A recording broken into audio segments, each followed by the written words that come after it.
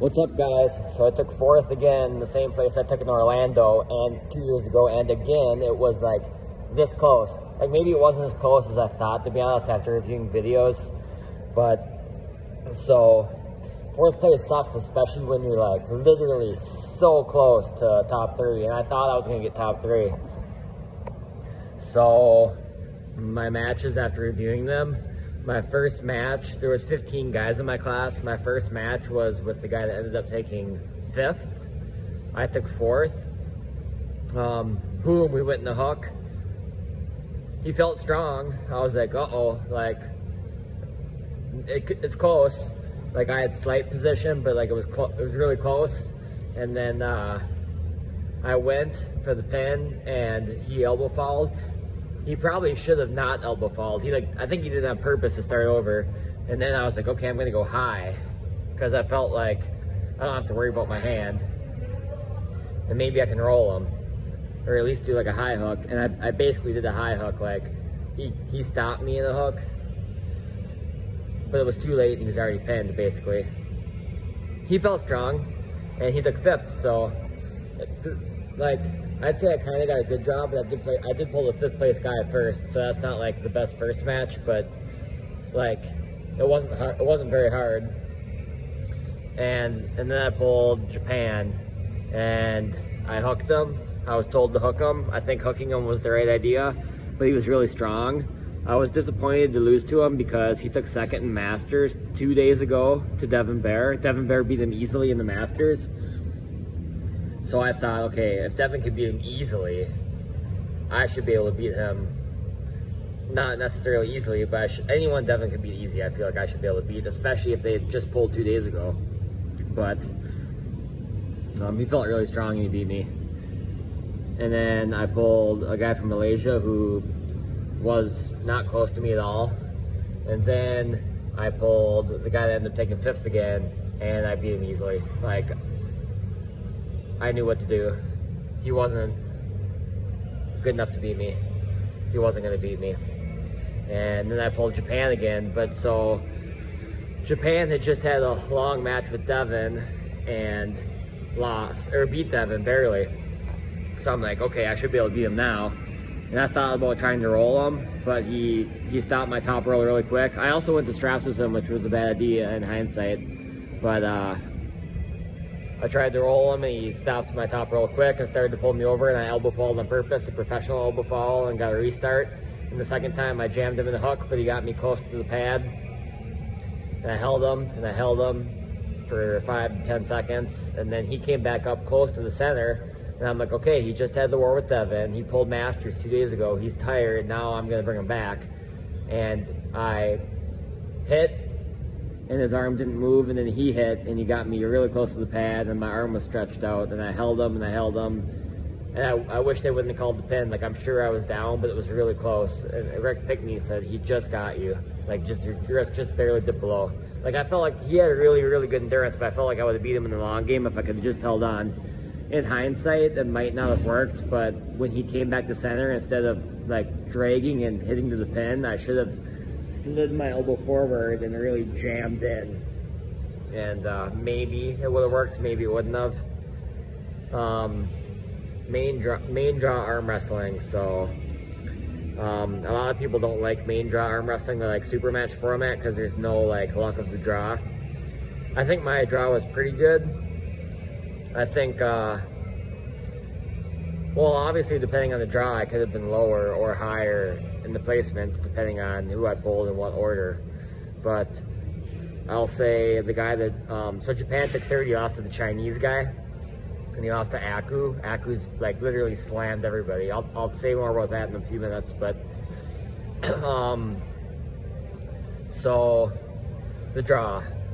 So I watched the whole class over again already, and the Chinese guy who's in the top 2, who beat Japan to get back to the top 2.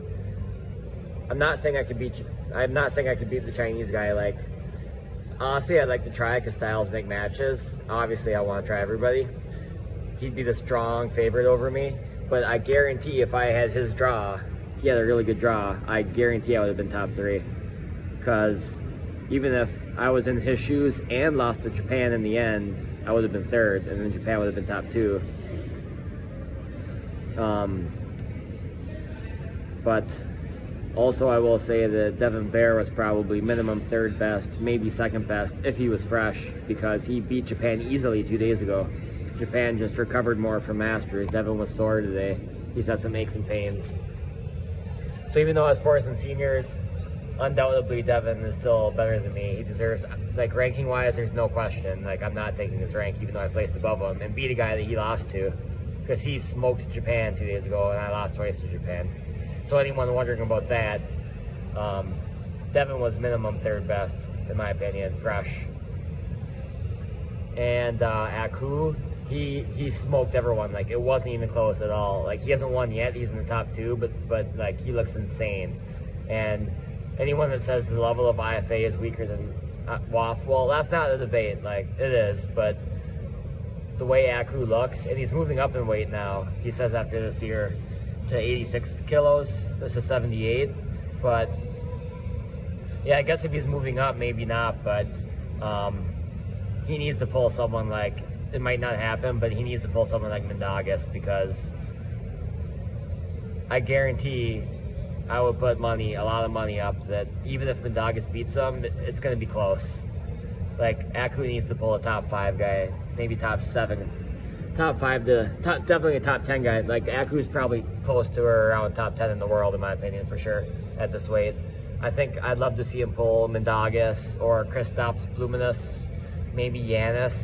I think he would beat Giannis left, but that might be close. I know Giannis doesn't really pull left that often. Like, he doesn't really care about it, but I'd like to see Aku pull like a Kristaps or a Mendagas. Obviously, he wouldn't have anything for like Prokopchik or Emil, but or Alan Zolo. Those guys are way above.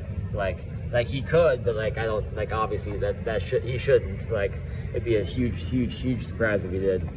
But I'd love to see him pull a top guy, like a 5 to 7 rank guy on the left.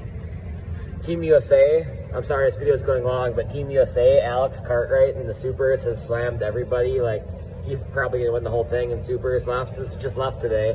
Alex top rolls undefeated with the Canadian guy in the 210 class, 95 kilos. He looks unstoppable.